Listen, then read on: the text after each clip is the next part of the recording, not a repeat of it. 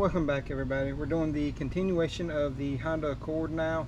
We're going to be doing the front brakes. I've already done the passenger side just so I know what size everything was. So to do this job, you're going to need a 14, a 17, Phillips head, maybe an impact driver, and then probably a C-clamp or a brake pedal compressor, something like that. And I'm using this right here to hang them up with. These are brake caliper hangers. But let's get started on this. So to take the actual caliper off, it is a 14.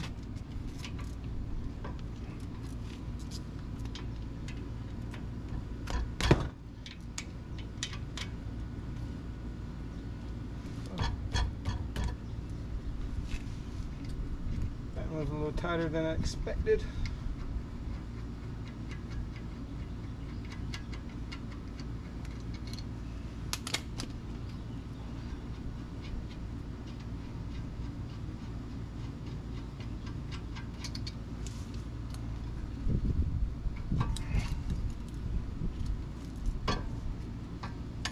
And so we're going to hang these up just so it doesn't pull on the actual brake hose. As you can see, they were getting pretty thin.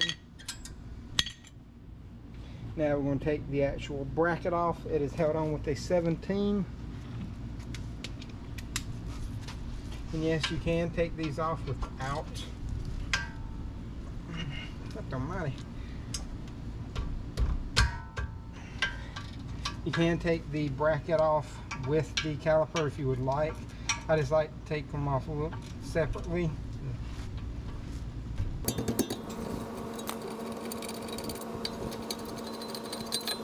Like I said, I like to take these off separately just so I can check everything, make sure everything is good to go on that.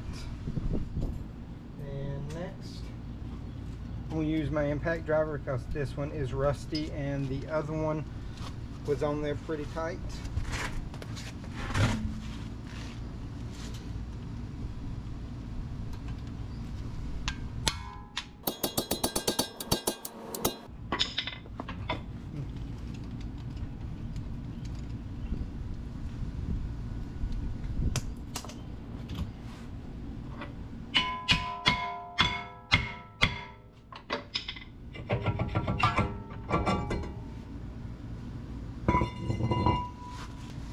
Clean this up a little bit with some Scotch-Brite.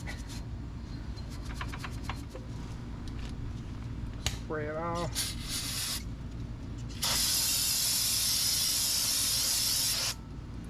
Alright. Here's the part number for the rotors right there, 921548 RGS. These did come from O'Reilly's. They're not a sponsor or anything, but this is what we're going with.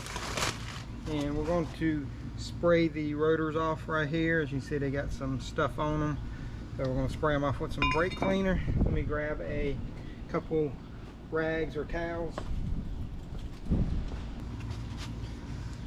I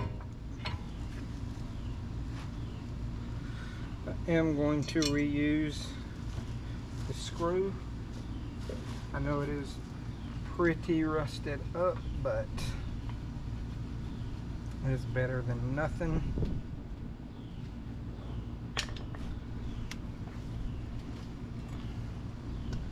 Now make sure that your sliders are nice and free.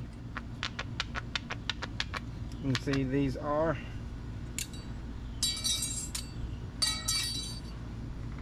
Also going to wipe down the brackets with some brake cleaner.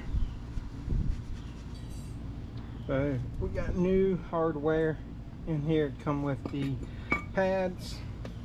We're going to go ahead and put some Loctite on the bolts. Make sure you clean them off first. And just put just a little bit of Loctite on the threads of the bolts.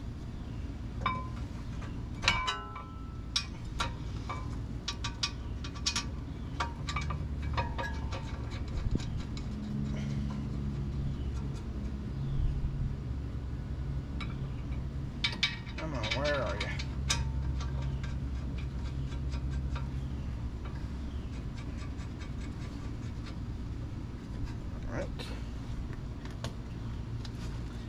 these down.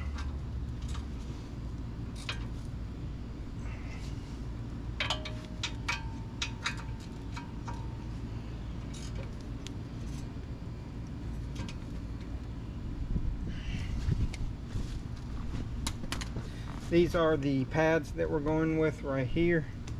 They are import directs, and you can see it's got the backing strip and the break-in compound. Hold on, I'll show you the part number.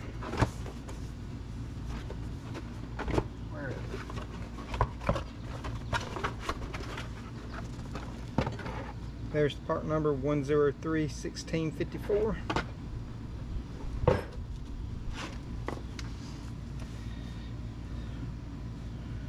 I'm going to put a little bit of brake lube on the backs of them.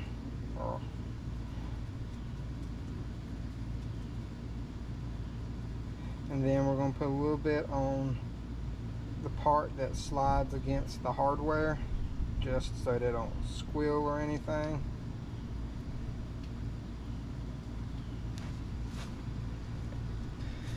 This is what I'm using right here, Permatex brake parts lubricant.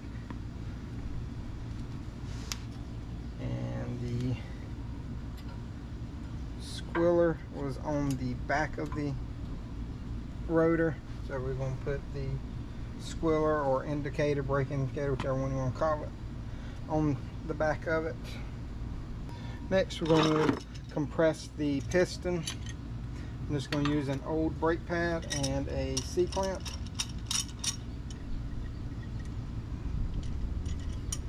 Like I said before, you can use a brake pedal or a brake caliper depressing tool. It's up to you. Unless they're screwing pistons, I find a C-clamp actually works pretty good. Just don't go too fast while compressing these. I don't know how well y'all can see that.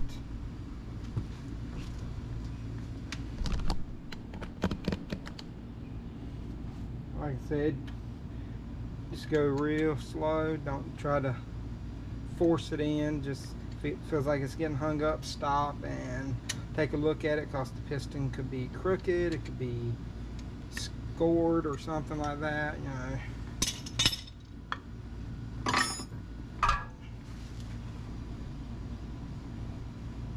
Put some brake lube on contact points and a little bit on the boot.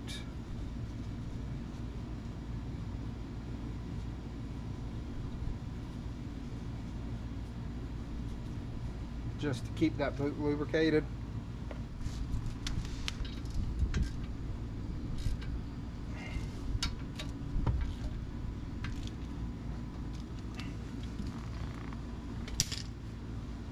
One final spray. Get any dirt, debris off of it. Make sure your backing isn't touching or any of that stuff. Alright, I'm going to throw the tire on it, torque it down, and then we'll take it for a test drive. Alright, now we're inside the car and we're going to take it for a test drive. But first things first, I do have it crank up. And what you want to do is press the brake until they get hard. Alright, there we go. Because if you don't do that, whenever you go to put it reverse, you may like take off and you could hit something, and we don't want that. But especially being a customer's car. And another reason we want to take it for a test drive is because we want to make sure that it is shifting right, because we did do a transmission flush and I want to make sure that the fluid is correct.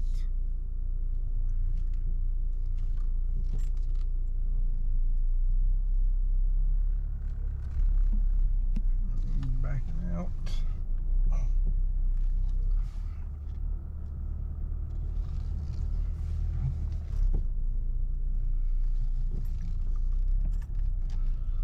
We're going to go around the neighborhood one time and then I'm going to take it out on the road and get it up to speed.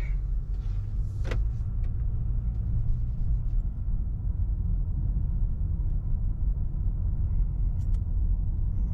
we're going to slow down real easy. Kind of seat in those brakes a little bit. But yeah, what we did was pretty much did full tune-up. Well, not really a full tune-up, but we did spark plugs, oil change, valve cover gasket. I adjusted the valves, and only 2 of them were actually out, but we adjusted them, checked all of them just to be sure. Then we did a transmission fluid swap. We really didn't like do a full flush, but we just did a drain and refill. And the fluid that come out of it was actually really clean. The magnet on it didn't have hardly anything on it. There was very little on that magnet. So, and it took about 4 quarts.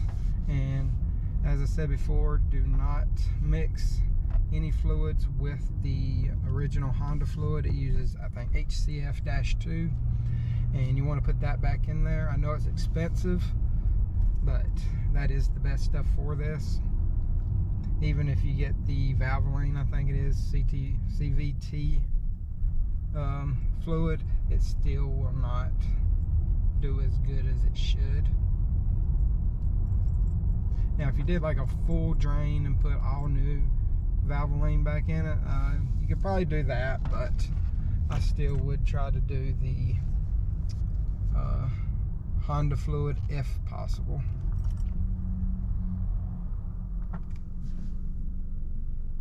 We're at the stop sign. Alright, here we go. Yeah, we're going to get it up to some speed, make sure that everything is shifting good.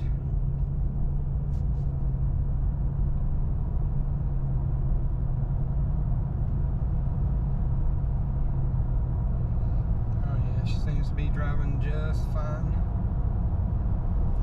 And it only has like 96,000, 97,000 miles on it. And we kind of did like a full 100,000 mile, or yeah, 100,000 mile service on it. Oddly enough, it didn't say to rotate the tires, but I went ahead and did that anyway, just because me personally, I like to rotate tires every time I change oil, which is every 5,000 to 10,000 miles now.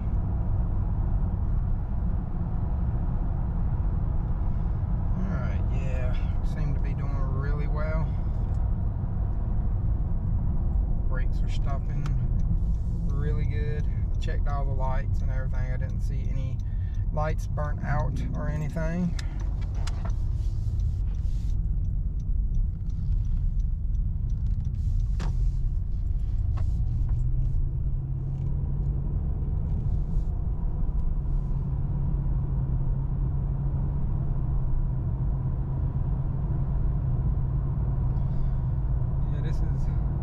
Part of good old town of Rock Hill, South Carolina, if y'all are wondering where I'm at. This is pretty much right next to Chester. On this part, this is 901. So if anybody's watching from South Carolina or Rock Hill area, drop a hello down in the bottom. I'd like to know where y'all from, talk to y'all a little bit. Y'all can come hang out with me if you would like, I don't mind. But yeah, everything seems to be doing good on this.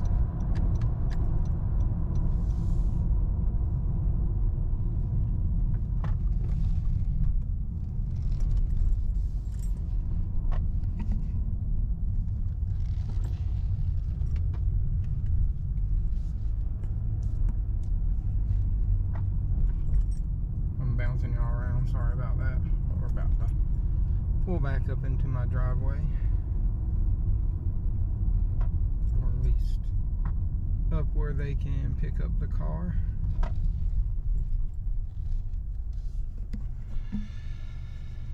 Alright, well, test drive went good and all that stuff. We're happy with the way it performed, and I am anyway.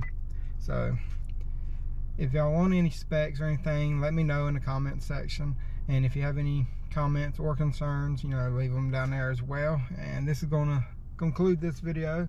And until next time, hit that like, subscribe, notification bell, and y'all have a great day.